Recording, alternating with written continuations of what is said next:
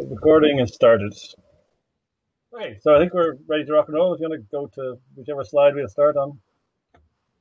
So if you switch to port 9009, it'll probably be more stable. The Etherpad goes through an Apache proxy, which apparently has to compete with Bing and Google indexing the site. So Warren is testing, and we have in case Warren is testing, to remind us to talk about plus Q, we have that on the slide.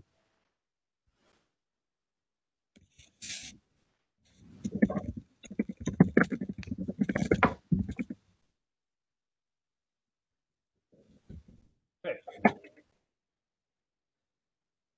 So Barbara, are you stopped presenting, or? Yeah, I'm presenting. Does it look like I'm presenting? Not in my view here. Anyone else?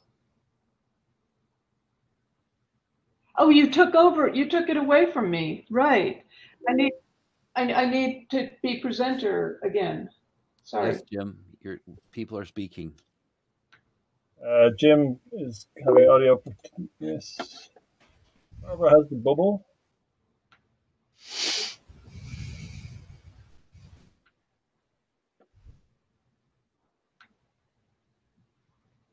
Okay, we're starting to see things again. Yeah. Okay. Okay. And Just going from the beginning. Yeah. Okay, here we are. We're the HOMENET working group, not in Vancouver. Well, everybody has seen this over the last number of weeks as they were connecting to various IETF meetings. Administrivia, that's that. Okay, next slide, I guess. Okay, so here's the details on this call. Back one slide, please. Okay. Please go to the Etherpad during the call at some point and put your name on the blue sheet there. The link is posted in the Jabber chat again. Can we get somebody to volunteer for minutes, helping with minutes?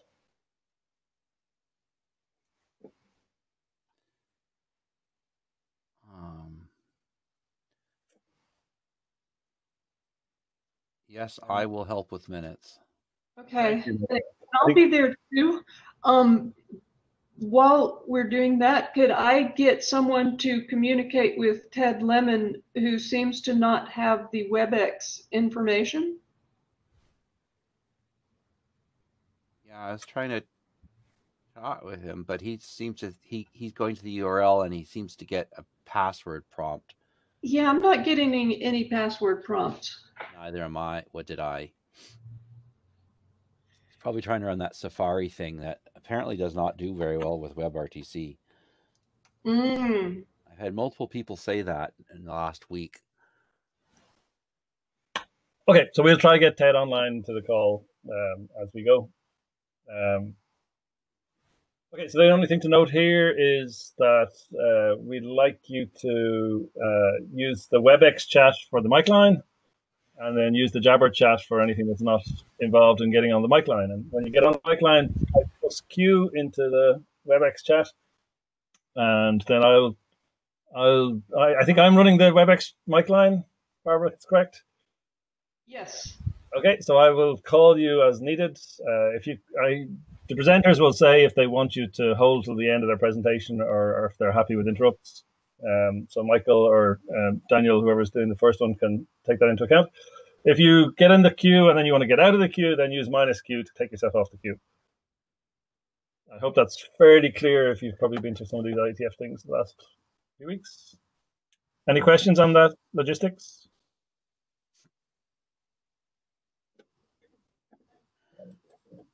Nobody typed plus Q, so I'm taking that as no questions. Warren had typed plus Q and -Q earlier. I presume that was just a test. Our agenda. We have an agenda batch. We're scheduled for 90 minutes, but we probably won't meet at all. I think, Michael, or is it you or Daniel presenting on the front-end naming delegation draft? And then Ted, assuming we can get him on the call, is presenting. And then we have any other business. I assume that Daniel was going to talk, but I mean, I could if he doesn't want to. But Okay, so Ted at least has appeared in Jabber. So we're assuming it's Daniel. Any agenda bashing?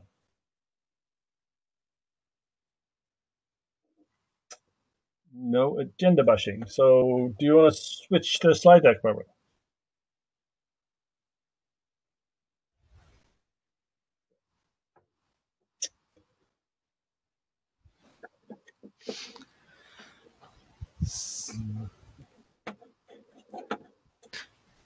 So, can you hear me all? Yes. Yeah. Okay, so I'm gonna start, and Michael, please jump into the conversation as you wish. So, yeah, that's the outsourcing architecture. So this is where we are. So basically, you have the HNA,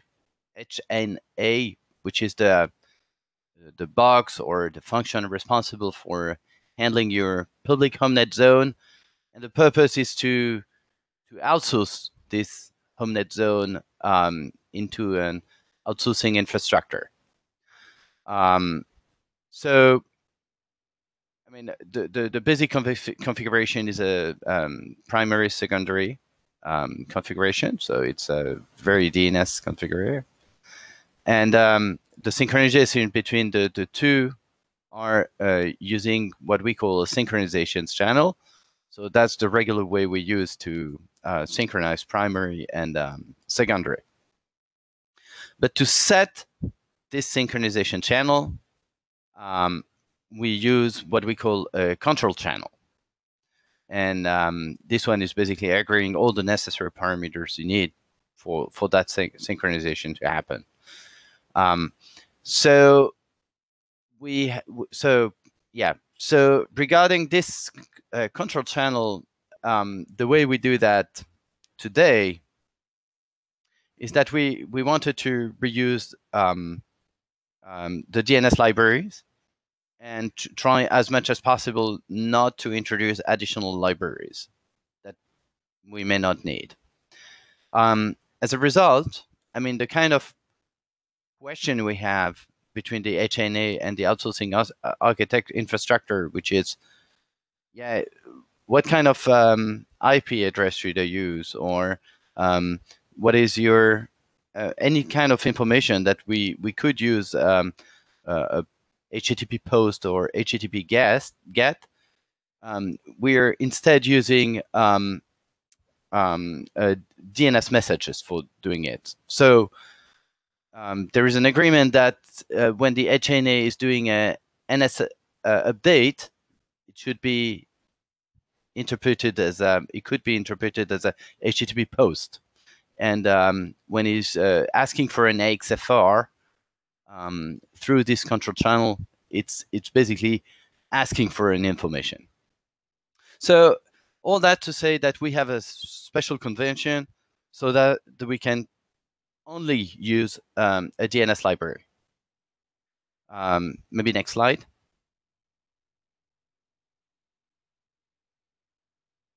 So, I mean, this DNS library goes over a TLS, so it's not a security issue at that point.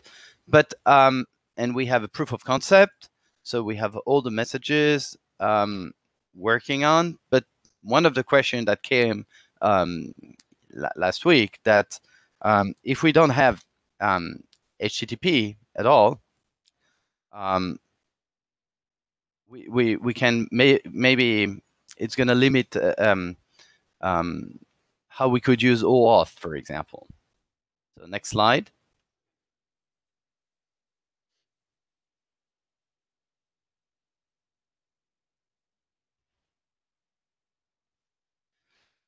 So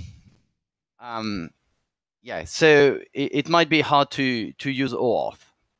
So again, I'm going to repeat the reason we only wanted to have DNS is because since we can make without HTTP, then we keep a single library. We don't add extra libraries, and I mean, adding a library adds some surface of attacks, cut complexity with HTTP because which version we're going to use. and so on and so on. So that's the reason we use only DNS. But now that's yeah, is that really a safe choice not having HTTP? So the downsides we see now is that it might be harder to have OAuth. So next slide. Why do we want OAuth? So the current scenario is that the user is connected through the web interface of his HNA. He selects a compatible DNS provider. He buys the domains and process to the payment. And from that DNS provider, you get a link that is going to copy paste into its the HNA, and that web link is having all the necessary information for the HNA to be configured properly. So OAuth could be used to prevent to have this copy paste phase, and to improve the automation for that. So the end user will go to the web interface of the home router, select the DNS provider, buy the domain, and be automatically be redirected back to the home router. So yeah, so that's basically the motivation, to have something completely automated. So yeah, so the question we have now is that between the HNA and the distribution master, which is the entry point of the outsourcing infrastructure, we use DNS and TLS.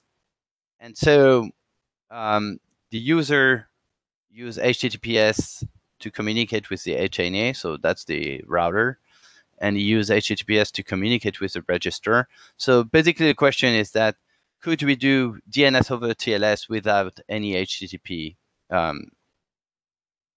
So one way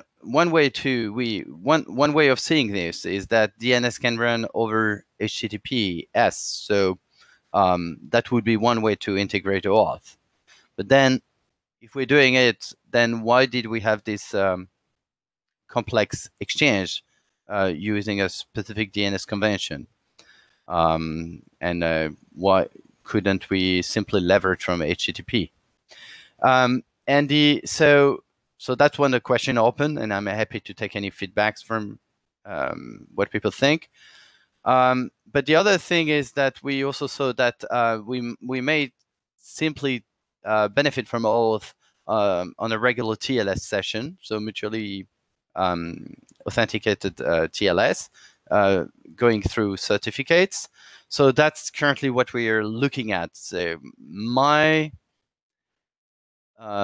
expectation is that I think, well, what we would like is to describe in the document how we use OAuth. And if we could use OAuth without any change with what is currently being designed, I think that would be better. Otherwise, we would probably need to change the current draft and to integrate Exchange through taking advantage of HTTP. So yeah, so I think that's the last slide. Next slide. Yeah, so that was the last slide. So I'm happy to take any feedbacks on whether it's safe to do something without a HTTP, or if it's something that we should not even wonder. HTTP is going to be in all those devices, and we can't leverage from those.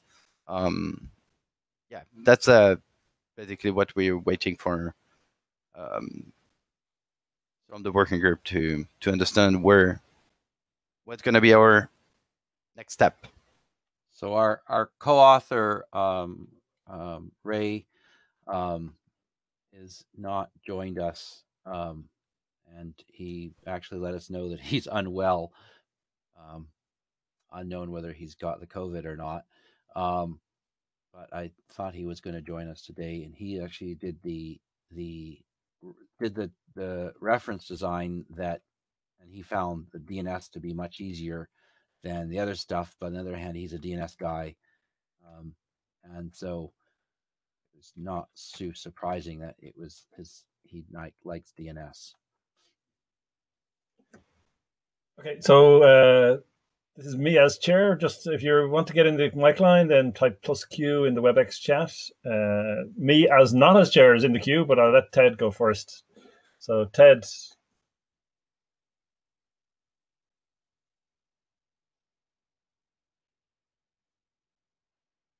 Ed, do you have audio?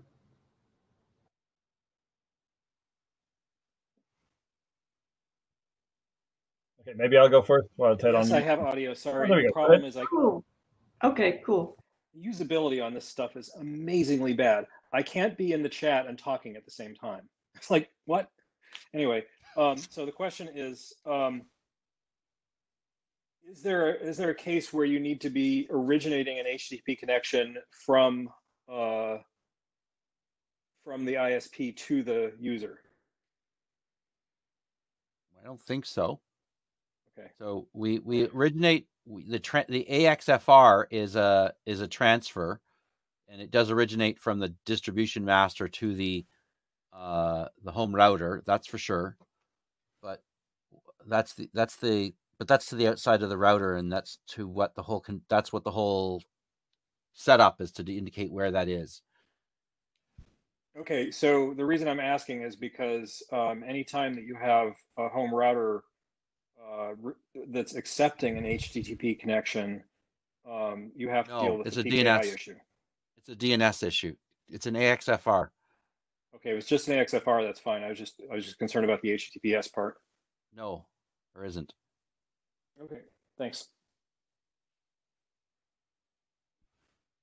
Okay, seeing nobody else ahead of me, I'm in the queue then. So I may be not following this correctly, but when you say using DNS over HTTPS, that means DOE, I assume. Yeah. And is the implication here that you want DOE with client authentication somewhere? Yes. Okay, so that's probably an anti-pattern for DOE. We in some sense, we do not want DNS over HTTPS service that try or are capable of identifying the clients and tracking them. So fair enough, but we're not doing DNS requests. We're actually doing DNS updates.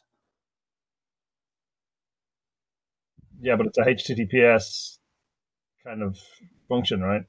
Well, so we're not doing it to the ISP's DOE server. We're doing it to the DNS to the well, it may not be the ISP. It's the domain services distribution master, and we're doing it so that we can do a DNS update, so we can basically update the NS record that they're going to use to pull do the XFR from. So we have to authenticate somehow, and if we don't do it with a client certificate, then we would be doing it with a TSIG, and that doesn't seem to be an improvement. But Stephen, I think what you're saying is, so basically for us, the reason, so yeah, the DNS over HTTPS would be mutually authenticated. Right. So my point is not that this might not work. My point is that having DNS over HTTPS servers that can even perform client authentication could be considered an anti-pattern. Because if that code became the common use case, then tracking using DOE would become more threatening than currently is the case, I think. I hear you. I think you take your point. So what we want is a pattern that allows us to provide that access token that comes from OAuth that essentially binds the client certificate to the TLS connection. The only reason why we're looking at HTTP at all is because that's one way of carrying that token. And if there was some expertise in 8705, It's unclear to us whether that allows us to carry the token in a TLS container rather than in an HTTP JSON container. If so, then we could do DNS over TLS as we expected to do.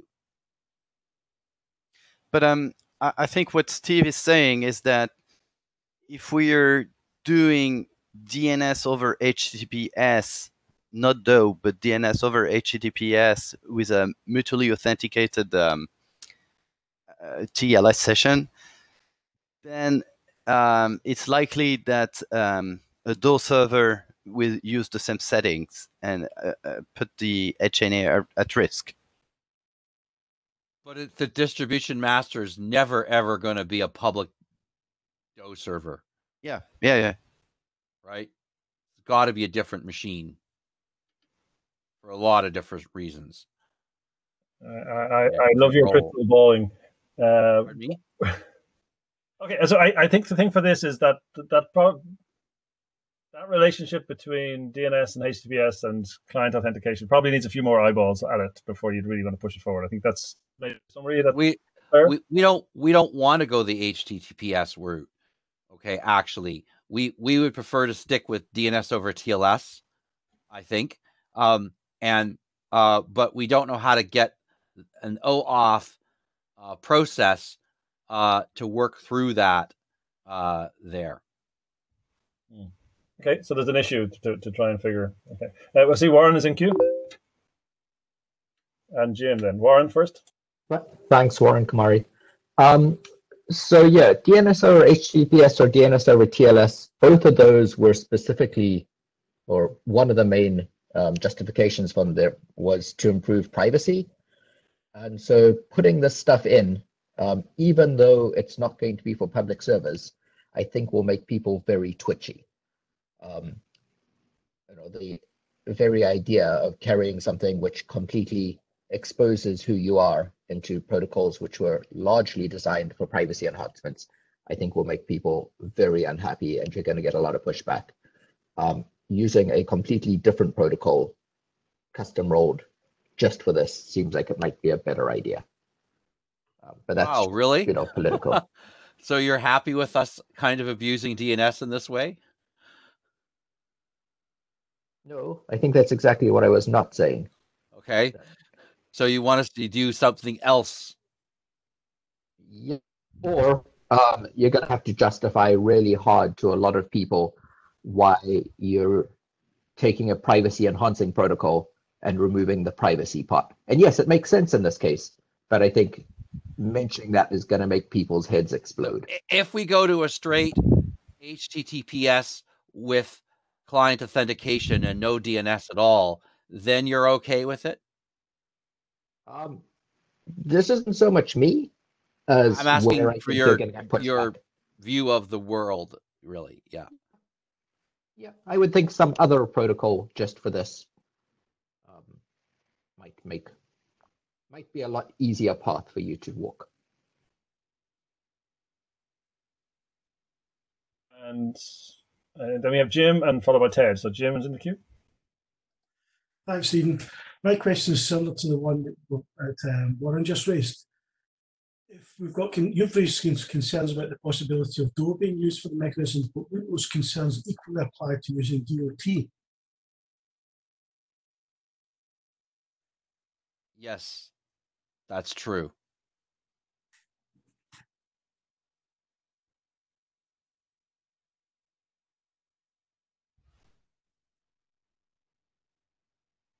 So, Jim, your video just finally struggled through. I think you got an answer, but jump back in the queue if not. I did get an answer, thanks. So, sorry, I didn't realise the video was on. That's fine. It just popped up briefly. Ted, you're in queue. So, a couple things. One, it turns out, so you don't need to use TSIG. You could use SIG0, which is asymmetric key, and help with figuring that out. That was exciting. If you need help figuring that out, I can maybe participate in that. Secondarily, TLS has the ability to use client certs. I don't know why would you want to use OAuth in this case? So the process that I think is pretty would make a lot of sense is that OAuth we have this problem. You have a home network, a home router, and it needs to be authorized to talk to the service that's hosting your zone. Okay. And yes, understood? Yeah. Okay. So that's something you probably set up from your browser or phone, okay, with your credit card, etc.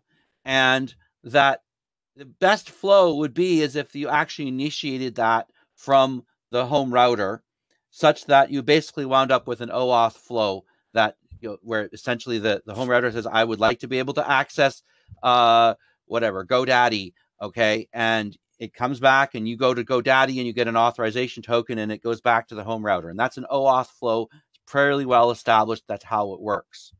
Okay. The problem is that then when the home router wants to talk to the service, it needs to be able to present that authorization token somehow. It essentially is a signature from the service saying the home router's certificate is authorized to talk to the service. Right. So I get that, but the problem I have with that is that it's needlessly complicated. I mean, OAuth is this incredibly complex and wonderful protocol. It's designed specifically for doing a particular kind of authentication that you don't need here. Why? I would like to think why you think we don't need it. So the reason I think you don't need it is because you already have to have established, you've already established trust in the browser. So now the flow that, so those of us who've already set up DNSSEC, and I assume you've done this, so you know how this goes, right? The flow that you use for DNSSEC is you log into your registrar, and you copy and paste in your DS record, at which point you're done. Because the thing that has the private key that is used to sign the zone can just be authenticated using the DS record. So you're using OAuth in the case where OAuth makes sense, which is in the web browser, and you're using the DS record in the case where that makes sense, which is for the DNS transaction. So we actually have CDS records now. So the DS record actually could be retrieved by the service if it knew where the service was coming from and could trust it. So you wouldn't even have to copy and paste necessarily if you could inform the thing in a trustworthy way. Right. So in other words, when you log in, you put in the information and it says, is this the correct DS record? I just got it from your CDS. I think you're better off cutting and pasting it from a security point of view. I just can't imagine that being workable for average guy. Yeah, but so there's some magic going on here to get the OAuth token into the router. So if you can do that magic, then you can also do the DS record magic in the other direction. That's just a post on an administrative interface of the home router, right? No. The home router has to have the OAuth token. Yes, which it gets from your browser. That's the OAuth flow. How did it get it from the browser? That's the OAuth flow. How did it get it from the browser? You want me to explain OAuth? No, I understand the basic idea of OAuth, but there is a step. I don't think you do, because it starts with the client, which in this case is the home router, essentially causes the browser to redirect to the service. The service says, do you want to authorize this? And if you say yes, then the service redirects you back to the home router. How does it know to do that? Because the home router told it where to come back to. And when it does that, it appends a JOT to the thing, and that essentially gets posted to the home router. And then the home router has a JOT which it processes, and in that is the authorization token that it uses. So that's how it gets back.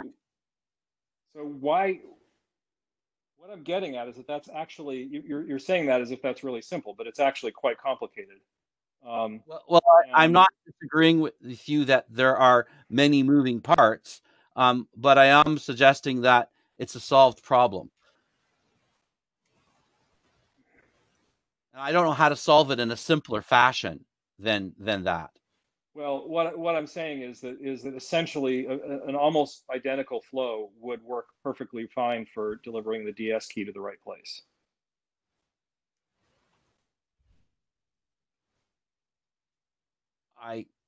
We could design that. Yeah, I mean, just like using OAuth here, it's, you know, I get that there's this chicken and egg problem, and you're trying to solve the chicken and egg problem by stuffing OAuth into the home. Well, I think that it's the path of least resistance for the service provider, who probably already does OAuth for a bunch of other stuff, and I think it's relatively easy for the home router designer or vendor to be able to say, oh, I need these 3 Python libraries and I'm done. And the rest is some JavaScript that runs in the browser, right? Which isn't code that you load anyway in your browser.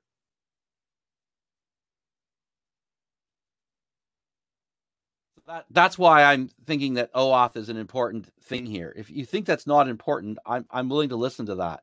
Okay, if you, the alternative is. I mean, I think it would be worth at least I think it would be worth at least exploring what it would look like to use DS for this instead of OAuth, because when I think about how to actually code this and make it work in a home router, which is really important, it doesn't really sound like it's easy. And, okay, you know, maybe that's just that I don't. You know, sorry, go ahead. So Ray implemented this not with SIG0, but with DNS client authentication for for that part, not using HTTPS or OAuth. But that assumes that the home router has pre-configured its key somehow, right? And there are some cases where that's true, where the vendor of the home router is going to be the service provider, and they can actually pre-build that key in at manufacturing time.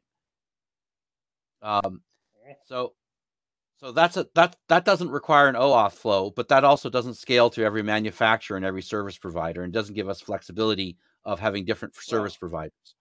And it also has fixed keys, which I'm certainly not arguing for.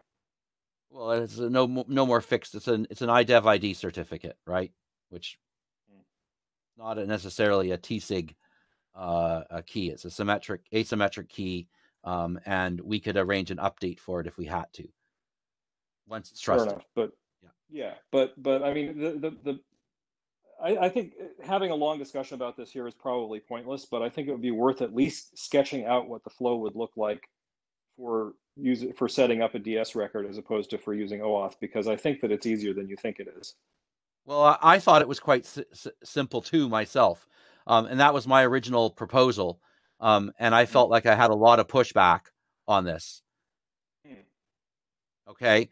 Oh, but you're trying to update an NS record and a DS record in the distribution master, which is not the one that's going to be published. That's going to be confusing.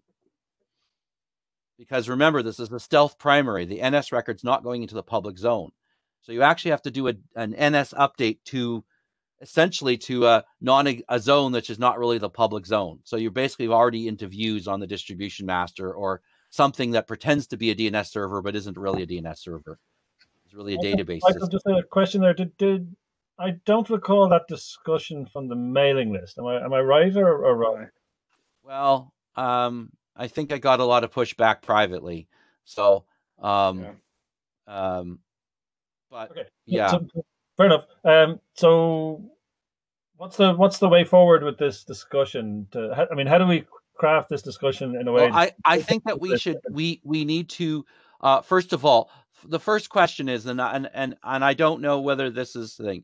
I need to find some expertise on 8705 or read it a lot more intimately than I did already to understand whether we can. There's a way to carry an OAuth token inside TLS rather than inside HTTPS. So that if that is the case, then it opens up a bunch of possibilities that didn't exist before, right? That's not how it works, and my trivial reading says it's not how it works. That I'm not aware that there's such a thing.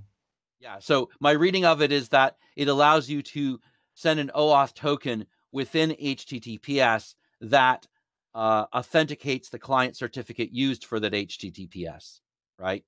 That's what my reading of it says. So that doesn't help us unless we move to HTTPS. So then we have to design some other flow that comes back and essentially provides for that public key of the home router to go through the browser to the service provider to be locked down properly, right? And maybe we can do that anyway. So having done that, we can describe a flow which may look like OAuth or may not look like OAuth, but then the update side of it could be DS or not, right? And I think those are two separate discussions. Do you understand, Ted? Yeah, I agree. So what's the action here? Is to bring that discussion to the list, or? Yeah. So, but the other thing I did hear from this is that the working group is relatively happy with the fact that we're doing the control channel setup using DNS rather than HTTPS. That's what I also heard, which is surprising to me because I didn't think that it was going to be well taken. Yeah, I mean, we have all of this fun technology in DNS, like, why not use it? That was my original thing. Hey, it's just a DNS update. You just got to authenticate it properly.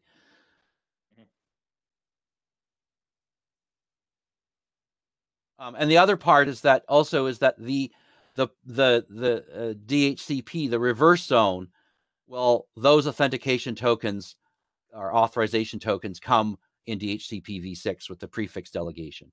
So there's no flow to deal with. So it just becomes pure DNS for that side.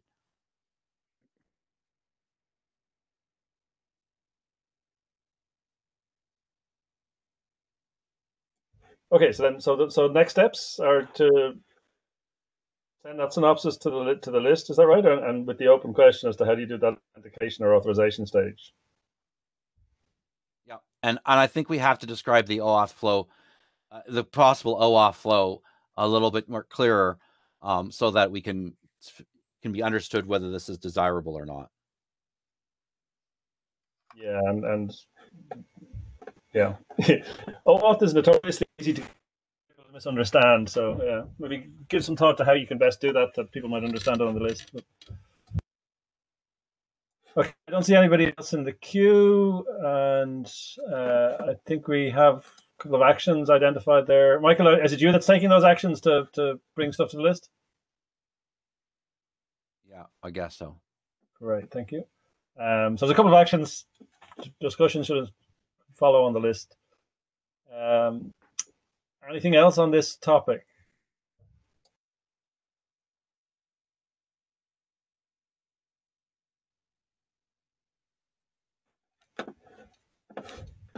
Hearing nothing, I think our next... Daniel says his mic is broken. Ah. Well, that's convenient. Says he's fine with these actions to be taken on the list. Okay. Okay, great. Cool. Thanks, Daniel. And then I think that brings us to Ted. Yep. So I'm a little tempted to try and use my device to present this, but if you guys are okay with driving, maybe that's faster. It's already up, Ted. All right. We're on slide two. So basically, what I wanted to talk about here is that there's this there's a lot of work going on in the sort of constrained network part of the IETF on dealing with what would prefer us to call stub networks. I also call them leaf networks. Basically, networks that connect to some existing network in order to provide connectivity to constrained device networks, the sort of networks that the 6LO group manages. And so the 6LO group came out with this thing called the 6LO backbone router. I've been aware of the 6LO backbone router since about Prague. And I was not thrilled with the way it was designed, but when I pushed back on it, I got a surprising amount of resistance, or maybe not surprising, I don't know. And their solution is basically to make the 6LO network, make devices on the 6LO network appear as if they are on the backbone network. And the way they do that is by doing proxy neighbor discovery. Michael, did you want to join in? I just wanted to say that I think it's be more properly to call it this Pascal Touber's drive. He represents a great number of people outside the IETF and industrial networking, and that I don't think that there's a huge amount of understanding of it within the IETF period, even though it's been around, and I think it's in last call now, or it's past last call. But I think it's been tolerated because it's for those weird industrial IoT people. That's sort of true, but let me go a little farther down this rat hole, if you'll forgive me. So can we go to the next slide? The reason I say that is because Pascal is not the only person proposing solutions to this problem, and as far as I can tell, nobody is proposing using routing to solve this problem, which makes me very sad. So let me describe what this solution looks like and why it's good. Okay, so what's great about this solution, Pascal's solution, is that all devices on the stub network, well, actually this part isn't that great. All devices on the stub network are numbered from the prefix of the infrastructure network. And here we're assuming that the infrastructure network is a single network, okay? In order for this to work, all of the edge routers have to have an accurate list of all the devices on the stub network. And the benefits are that it basically just looks like the devices are on your network. So service discovery using MDNS works. There's, you don't have to do anything special with routing. Devices can reach the internet. The internet can reach the devices. Devices can communicate with each other. There's like full flow in all directions. There's no address translation. There's no IPv4 legacy support. So these are like good things, right? We like these things for the most part. The top two items I'm not so fond of, but everything else is good. And so when I was trying to talk Pascal out of this, my assumption was, well, it would work better if we just did routing. And then I went and actually looked at what it would take to deliver that. So can we go to the next slide? And then I was like, actually, I didn't think this. This is a modest proposal. I'm throwing this in here because, like, we didn't solve the HOMENET problem this way, and there's a reason. Next slide. So other solutions. One of the solutions that's been proposed in different SDOs is to just use NAT64. So basically, you've got a stub network. The edge router does NAT translation so that devices on the stub network just use the IPv6 address, or sorry, IPv4 address of the stub router to communicate with cloud services. Another option is to actually just say, screw it, we're going to set up a fully managed routed IPv6 network. So every stub router is just an IPv6 router. We manage the routing tables however we manage them, and it all works, and life is good. Michael? I wouldn't say NAT64 is a solution. I would say NAT64 is a workaround because no one knows what the other solution is, and there wasn't any V6. Bear with me.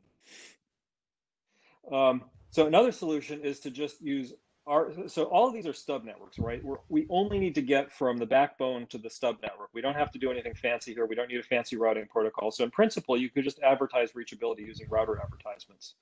That's an option. Another option is to use HNCP and Babel, basically to use the protocols that we came up with in HOMENET to solve this problem. And the protocols that we came up with are highly applicable to this use case, right? I don't think anybody here would argue with that. But there might be issues with using them, but in principle, they solve the problem. Next slide. Oh, and of course, other solutions. I don't know what those would be. So just to talk about NAT64 a little bit. So each subnetwork has its own prefix. Prefixes can be ULAs. Doesn't matter because we're not exposing them to the internet. Every subnetwork just looks like a single device, a single IPv4 address. Service discovery doesn't work with MDNS. You don't have to make any changes in the routing system though. So this is plug and play, which is a really big plus. Like that's a plus of Pascal's solution as well. Devices can reach the cloud. The cloud cannot reach devices. Devices, I said yes for device to infrastructure, but that's actually, oh yeah, no, that works. So devices can talk to things that are on the infrastructure network. The infrastructure network can't easily talk to devices on the stub networks. It's possible to finesse that with some fancy footwork. You can have the same way that you can connect to things through a NAT, but it's certainly not easy and it's not plug and play. Device-to-device communication works on the same stub network, but there's no way to talk between devices on a different stub network. So if you have a light switch in the garage, that's not going to be operating something in the house probably. And of course, downsides, the downside is that this requires us to use address translation, and a plus is that it allows us to operate on IPv4 only networks, of which there are many. So that's my spiel about NAT64. Next slide. I think that covered everything that you were objecting to, right, Michael? Yeah. So managed routed IPv6. Obviously, this is like the Cadillac solution, right? Every stub network has its own prefix. You can use ULAs, you can use GUAs. It doesn't really matter. It just depends on what you want to have happen. Service discovery using MDNS unfortunately doesn't work because MDNS is a single subnet solution. Somebody has to actually manage this network, right? It's a routed managed IPv6 network. The reachability story is really good. If you've got GUAs, you can talk to the internet can talk to you. Your devices can talk to infrastructure devices can talk to your devices can talk to each other. Totally full reachability. We don't need address translation. If we did need IPv4 legacy support, that could be supported by putting NAT64 in the edge router. Or if you don't have IPv4 on the infrastructure network, which doesn't really make sense in this case, but if you didn't, then you could put it on the stub routers, but that's basically NAT64 only, so that doesn't really help. All right, so that's that solution. Next slide. So stub reachability using router advertisements. Basically, the idea here is that your stub router is connected to the infrastructure network, and it just advertises reachability to the stub network, to the prefix on the stub network. So it just sends out an RA. The RA has probably doesn't need to have a PIO unless you're a prefix information option, unless the network is an IPv4 only network. But it would advertise a router information option, and it would advertise itself as not a default router. So router lifetime equals 0. So that kind of solves the problem if all you really need to do is communicate within the, in our case, within the home, right?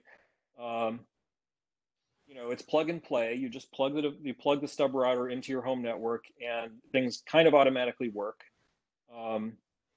You can use ULAs, so you don't need IPv6 connectivity to the internet. And in fact, it's actually kind of hard to get IPv6 connectivity to the internet using this technique. You still don't get service discovery using MDNS.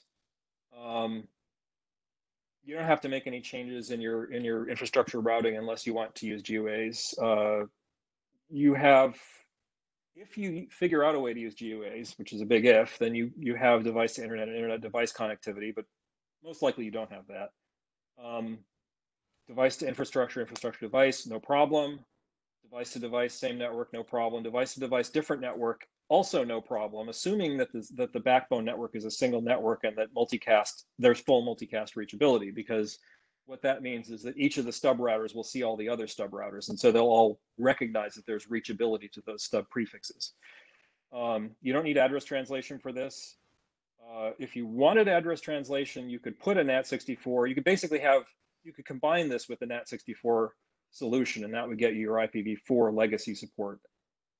So there are some good things to say about this solution. It's not ideal. It doesn't solve every problem, but it does give you plug and play, and it gives you plug and play on existing networks. So that's kind of cool. Next slide. Okay, so, and then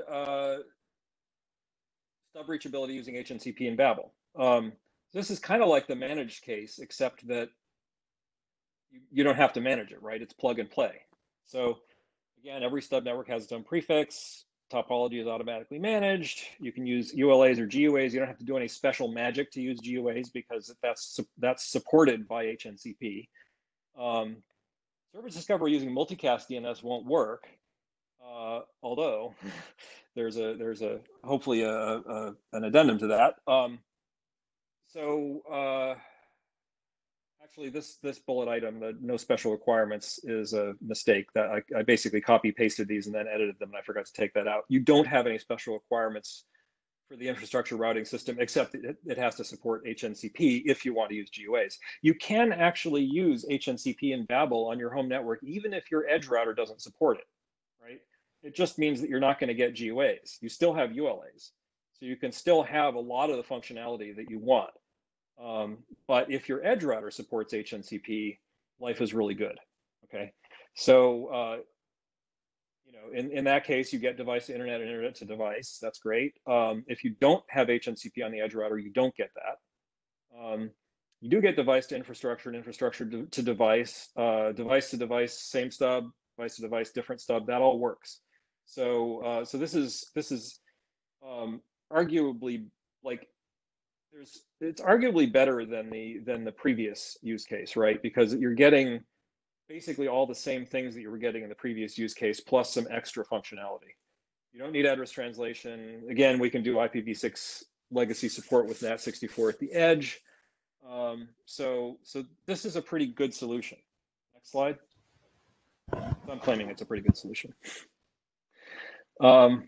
So why am I telling you all of this, right? This is mom and apple pie. We all know that HNCP and Babel is the best thing since sliced bread. The problem is it hasn't caught on. Like nobody's using it. Pascal didn't propose using it, right? It would have solved his problem, but he didn't propose using it. Now I get he's doing industrial networks, so HNCP industrial, it's kind of a weird mesh. I understand why he didn't use it, but this isn't I haven't heard anybody propose this as a serious solution, and that frustrates me. And also, just generally speaking, like I haven't heard anybody propose a solution for supporting stub networks that isn't a flat topology. Michael? So, first I'll just say that I guess I read all your slides already. Sorry, I didn't know where you're going, but I want to say, so don't take this as criticism, but so a reason why HNCP Babel is not of interest to Pascal is because he has devices that can migrate from stub network to stub network, and he would like to allow them to do that without having to renumber and reestablish their relationships with stuff. So that's why he wants that, and one of the reasons, essentially, he's solving the I'm walking around my house and I have to be on different access points.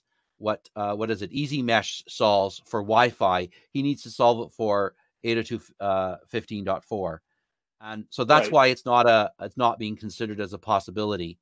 Although Babel could route /28s, 128s, and we've discussed this in this working group as a possibility. Yeah. I mean, I haven't really gotten into the whole problem of what if the stub networks are actually a mesh network that's kind of got varying topology, which I think is what you're talking about, right? Yes, and that's and neighbor discovery on the backbone network solves that problem, and he also defends the addresses so that you can't steal each other's addresses and stuff like this. And it kind of solves the problem, but there's a lot of work you have to do between the stub routers to make it all work. There is, and the other thing that maybe this working group isn't aware is that his backbone network contains deterministic Ethernet in an industrial setting, and so he's actually getting guaranteed latency and bandwidth things end to end, despite crossing multiple different layer 2s. Yeah. So let me just emphasize here that my goal in describing what I'm describing here is not to bash Pascal's solution. I'm using Pascal's solution as a jumping off point because it, I think, really nicely like identifies some of the things that some of the problems that we haven't entirely solved here. And so, yeah, and the mesh problem is a really hard problem, like the potentially varying mesh topology problem, where you have a mesh that's sometimes one mesh and sometimes two meshes, and sometimes there's a device that wanders from mesh to mesh. It's a nasty problem, but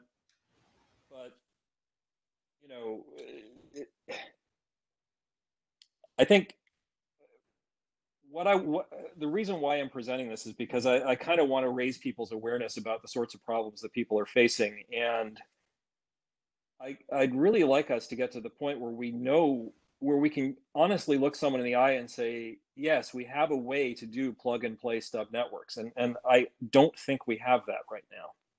Like even the RA solution that I proposed, which just uses existing IETF technology, it's whether the devices on your link will actually be able to make use of what's being advertised is an open question to me. So that's really my goal here. Is I think this is a really important problem, and I'm not saying that Pascal hasn't solved the problem in a way that works for him, but I am saying that we as HOMENET, maybe ought to be thinking about how to solve this problem in the home, which is a different use case than Pascal's use case, so that we don't wind up with either the NAT64 solution that I described, which is kind of ugly and limited, and limited in its applicability, and also has nasty privacy implications, right? If you use NAT64, you have to use a cloud service, or you have to have some kind of home cloud service, but it's not a great answer. So, if we really want to have the nice, happy IPv6, full routing thing, we've got work to do. Can we go to the next slide?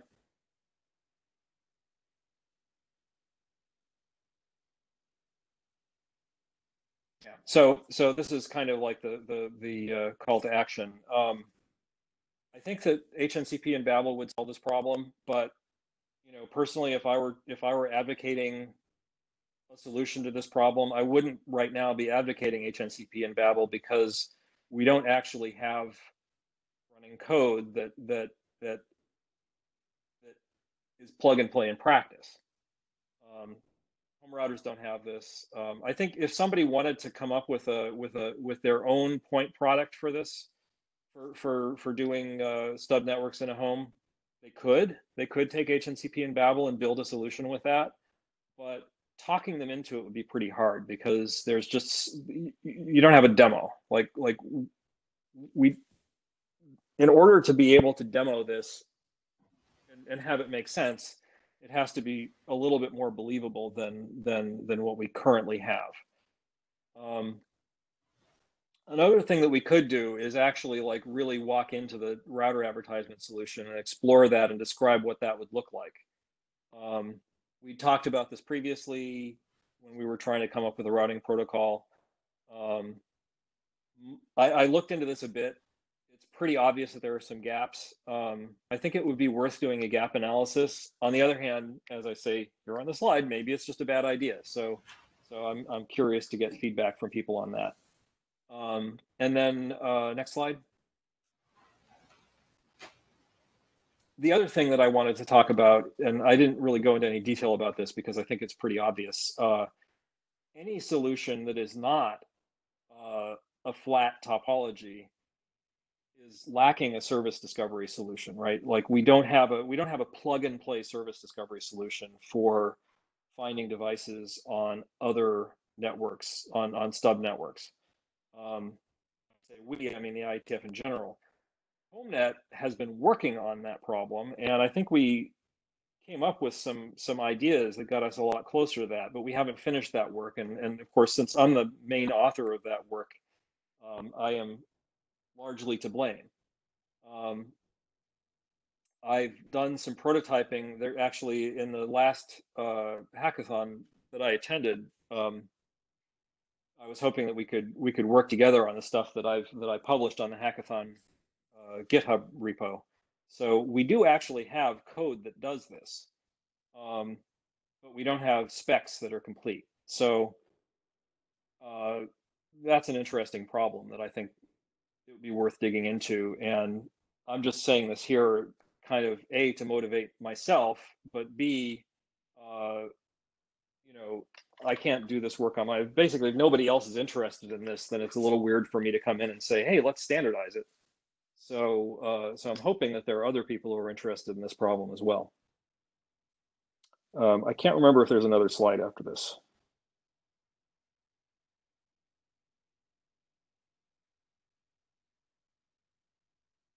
That would be a no.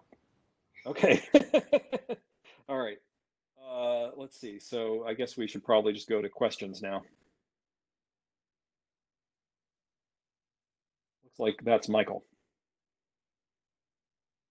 Michael. So, hi. Did it work? Hi. Yeah. Am I talking? You are. Okay. All right. I just wasn't sure. My understanding is that one of the advantages of the proxy ND solution, and I think that one reason we didn't consider it back, at the beginning of HOMENET is because it didn't exist and it wasn't clear that it was really a thing. One of the reasons why I think it's really interesting is because, yes, it does make MDNS work, which means that it just works with stock desktops today. And because it's proxy ND, it just works with stock desktops today. Just boom, it's an easy demo. No one even has to even know that it's on a separate network. So that's, as you say, it makes a really easy way to demo. You plug this thing in and there's 27 light bulbs attached to it and boom, they're all visible to everyone who's on that network. And the other thing about it is that because it's probably in the proxy ND case going in and out of constrained network is there's no loops. There's no way that you're connecting, you're making an MDNS loop, and therefore you can do proxy MDNS, which is a bit of a hack, but you can do that and you can cache in that edge router as well. So you don't even have to have the queries go all the way to the device, which might be sleeping and can answer. And then we get into some of the more service discovery things, and maybe we can find and I think the answer is yes, we can find a nice transition from that to a full DNS-SD solution that kind of just incrementally grows. And I think that's why it's such a nice thing, as you said, for stub networks. And I think that's a really powerful reason. And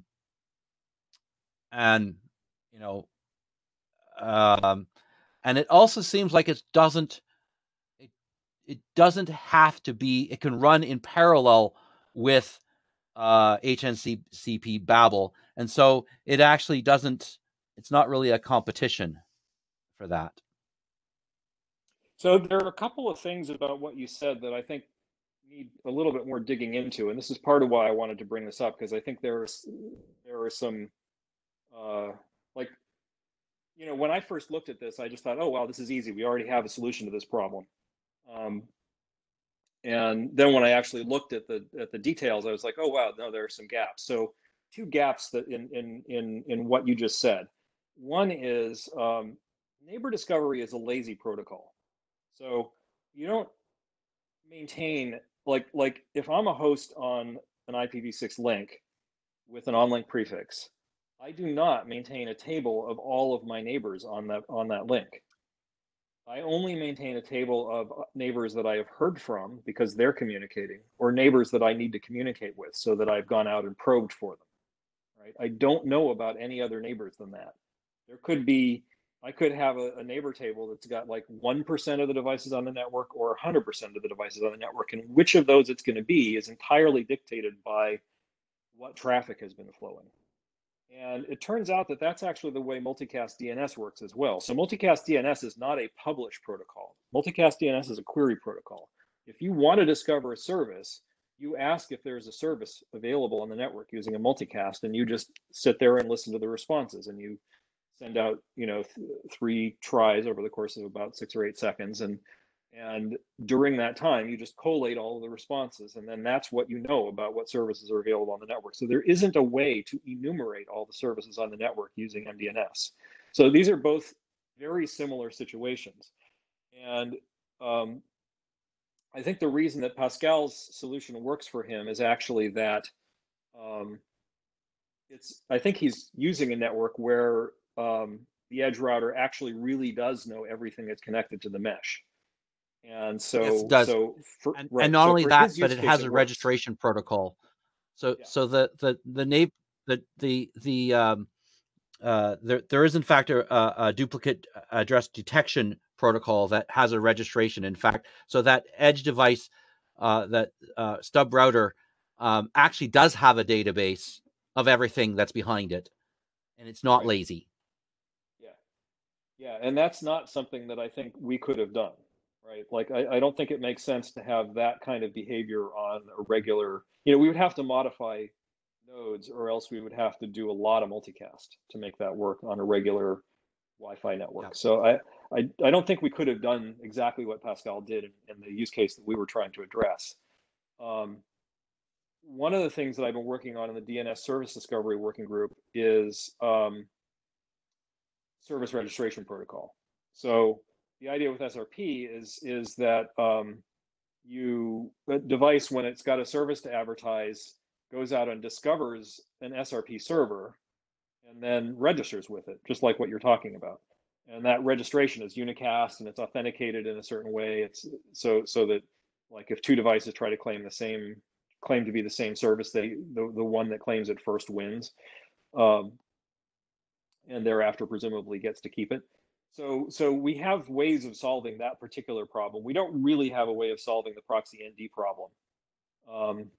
So I don't think proxy ND is a practical solution for the general case, although it does work for Pascal's particular case. I think that SRP is a practical solution for the general case. So I actually would like to use SRP on HOMENET. Of course, SRP requires a modification on the server. The server has to know to do SRP, so that's not ideal. It lacks that nice plug and play quality that multicast DNS gets. But we already have a solution for multicast DNS, which is the DNS SD discovery proxy. So if we have legacy devices that don't support SRP, they just use a discovery proxy and life is good. So I think we've got that use case covered in HOMENET. And part of what HNCP lets us do is actually fully populate the zone table for the home network so that we really can do service discovery on the whole home network. So I think, we have a nice rich solution to this problem. I think I would really like to see us make more progress on actually getting to the point where the solution is available to end users. And I think one of the ways we can do that is by incrementally moving towards it. It may be that the RA reachability solution is a step in that direction. It may be that putting HNCP on these stub routers is an incremental step in that direction. Because suppose you've got a home network with like a dozen stub routers on it. They're all communicating with each other. It's all working great. But they don't have connectivity to the internet, and service discovery doesn't work as well as you'd like it to because of, because you don't have a central network. So wouldn't it be nice to buy a home router that supports HNCP, right? And now suddenly you have full service discovery, and you have full routability, and your network gets noticeably better because you bought a customer edge router, a home router that has HOMENET in it. Whereas before, like right now, if you go out and buy a home router with HNCP in it, first of all, you've committed a miracle. But secondly, you don't actually get any benefit from that because you're just buying one router. So you don't see any change in the way your network behaves by buying that router. There's no killer app until you have a second home router, and that solution that problem's already been solved with mesh networks. So we don't really we don't have a competitive advantage there. But even if you have a mesh network, like if you have a Wi-Fi mesh, like an Eero mesh or one of the others. Yeah. This is really interesting, but I think you're animated, and when you're talking and you're moving away from your microphone, and so you kind of fade into nothingness for a little bit, and then you come back loud. Oh no. I think you're moving your head around, and your microphone's not moving, so half of what you're saying is really hard to hear. Oh, I apologize. And it's interesting. So. All right. Yeah, well, I'll try to hold my head still. Yeah, the audio wasn't too bad for me. It was acceptable. I guess I have a question, Ted. Where do you think the working group should be going with this? How do we establish that there is a bunch of other people and not just Ted and Michael who would like to pursue something? And just as a time check, we've got like 15 minutes left. So if other people on the call want to jump in the queue, then please do so now. So yeah. So I don't know the answer to the enthusiasm question right now. I think that the reason why I'm talking about this is because I'm curious. I mean, we don't actually have a huge number of people here, so I think in terms of next steps, probably I need to write up a draft that says what I just said, and publish that. I don't even know for sure that HOMENET is the place to do this, although I kind of think it is. Yeah, I think that would be the way to go, because I think at this point, as you say, we really don't know if anybody else even recognizes that this is a problem. And when I've discussed this elsewhere, I think a lot of people think this is already a solved problem. And I think if more people were aware that it really isn't a solved problem, we might get a little more interest in solving it. So nobody wants to solve a solved problem. And Michael, could I ask you to state the thing you wrote in the minutes, just so that it legitimately belongs in the minutes? Okay, so I thought that Ted's RA problem is an interesting thing, and I think he's right that there may be some interesting failure cases that we don't understand. And so my thought was that it would be an interest. I think it would be an interesting graduate or fourth year project for somebody to go through this. And I guess Stephen's disagreed in chat, but that's my opinion. It would be interesting to have someone figure it out and figure out whether it really works or not. Yep. Stephen, back to you then. Okay, so it sounds like then, Ted, you're volunteering to write a draft or send an email trying to figure out how to drum up enthusiasm for solving this and for where it might be solved. Yep. Is the action, yeah? That's what I'm saying. Okay. And given that there's nobody else in the queue, I think that moves us to the any other business part of the agenda. In which case, is there any other business that somebody wants to raise? If you'd like to do that, just jump in, add yourself to the mic line.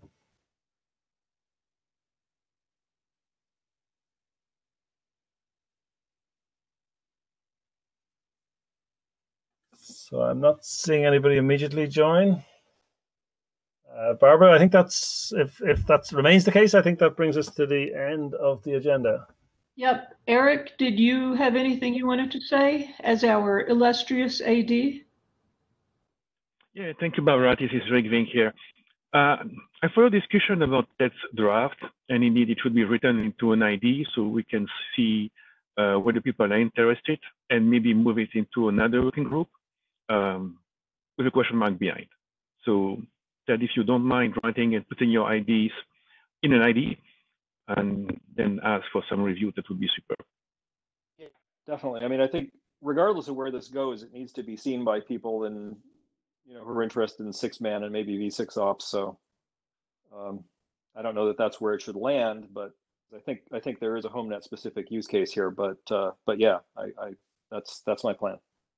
Yeah, at least start by putting things on an ID. That's the first step, as you know. Thank you in advance, by the way. Interesting. Sure. Okay, thanks, Eric. And with still nobody in the queue, I think that brings us to the end of the meeting, and we recover 11 minutes or 10 minutes. Right. Thank you all, and you never know. We might see each other in Madrid. You never know. Take care. Open the bets. Cheers. Yeah. Okay, Stephen. We'll always have Singapore. Yes. I'm sure we'll have something in the future. There's optimism to be had. Okay, I'm going to stop the recording, and thanks all for your time, and see you on the list. Thanks.